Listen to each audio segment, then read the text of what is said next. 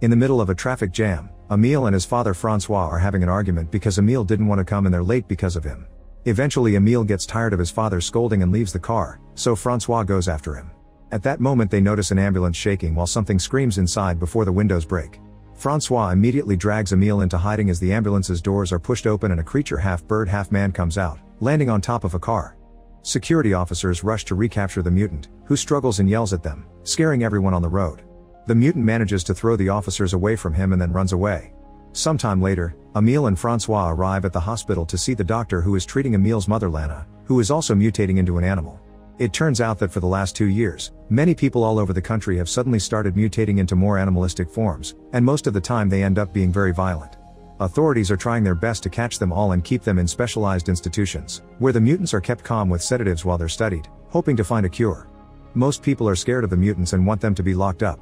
Emile doesn't want to see his mother because he's become wary of her since she accidentally scratched his face, but Francois insists she's still family.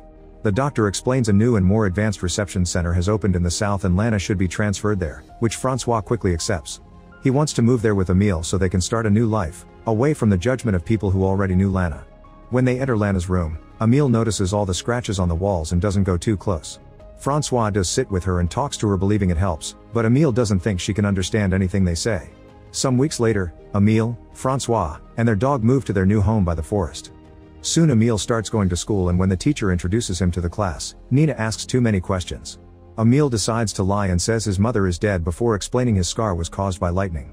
Later that night, a huge storm strikes the town. The power goes out, and Emile is woken up by the noise caused by the wind and the lightning. He goes to check the window and is startled by a creature looking into the house, but as soon as Francois brings back the power, the creature is gone. The next day, they receive an emergency call and rush to the local lake, where the police and the firemen have closed up the area. It turns out the storm has caused an ambulance to get off the road and crash into the lake, and when they see a cop retrieving the body of a creature, Francois fears the worst. This was the ambulance that was transporting all the mutants to the new center, and now half of them are dead while others have escaped. The cops hold down a desperate Francois as he yells for his wife, but Officer Julia assures him they haven't found Lana's body so she must be somewhere in the forest. Once they return home, Francois starts hanging some of their clothes on the trees around the house, hoping the smell will guide Lana to them. The next day during class, the gym teacher sends the class to play tug of war, and Emile's whole team immediately falls to the ground except for him. Surprisingly, he's capable of pulling alone long enough for his teammates to rejoin him and win the match. Afterward, everyone is impressed by Emile's strength and invites him to a party. However, Emile is too busy inspecting his fingers and rushes back to his house, where he uses some tweezers to pull something from under his nails as he screams in pain. He's shocked to discover some small claws, meaning he's slowly starting to mutate as well. Then he checks his back in the mirror and notices the shape of his column is changing too.